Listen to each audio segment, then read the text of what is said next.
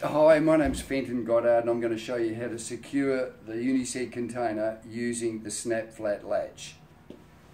This is a snap flat latch that holds the top lid to the side, and this one holds the front panel to the side. It's disengaged at the moment. To engage it, all you do is that and let it close. It's spring loaded. It's got a spring here for the latch and it's got a spring for the handle. It's engaged simply like that and it automatically closes. Same thing with the other one at the front, and you can have it automatically close or adjust it tighter and put more tension on the panel pulling it in, and then you've got to put more pressure to close it. However, when it's closed in either configuration, it's sprung closed. Okay. To release it, all you do is simply lift the handle up, the latch automatically closes, release it, and it's closed. Same thing at the top. It's designed so it automatically doesn't protrude whether it's engaged or disengaged. It's never out to be, so it can be broken off or it can damage someone, injure someone.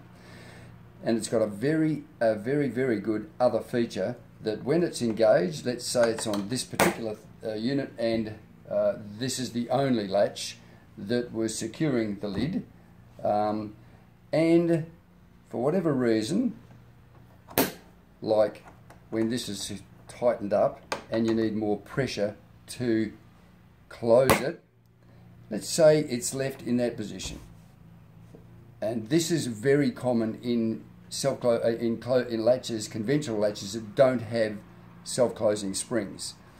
Be left in that, and when then the box comes under pressure, going over bumps or vibration, and the lid is lifted up, and potentially it could disengage. In a normal latch, this will just undo like that and disengage, and the lid can then fly open.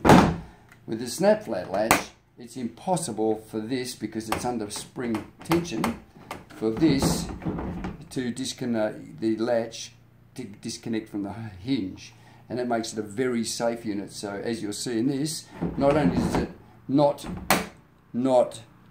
disengage, it actually self-closes itself again to re-secure it if you forgot to do it when you first secured the latch.